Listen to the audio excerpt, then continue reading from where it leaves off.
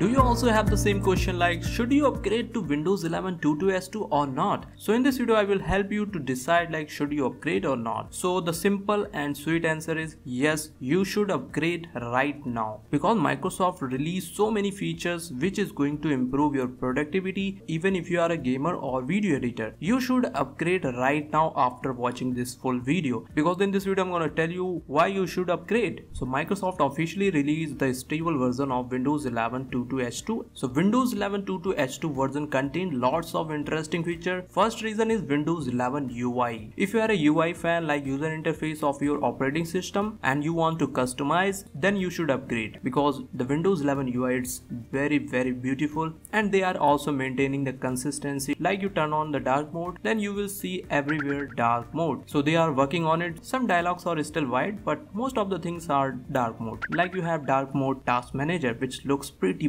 cool. So you can get many more features like a drag and drop is back, new task manager and start menu folders are returned. So you can make folders inside your start menu, and there is a voice access feature and live caption. In live caption you can get the subtitle of any video you are playing in your system. So this is a great feature. And the most important thing related to security, this Windows 11 is way more secure than Windows 10. Like you are visiting any website, so it will give you some alert or save you from downloading the malware, any viruses or any malicious script which can run in your background. So this feature is also available, and this is also called smart app controls. So this will secure your system lot more. So there is another feature in your Windows security, like you are visiting any website and downloading something, it will just give you some alert like this is dangerous software, you should not install it. So don't worry about any viruses and all these things if you are using Windows Defender or Windows Security. There are some other features like snapping layout and the UI of volume control, aeroplane mode, and all these things are just changed and which looks pretty cool. So that's why people are upgrading it. Now you may be wondering about the performance. In the previous week some people are upgrading to 22S2 and they are complaining like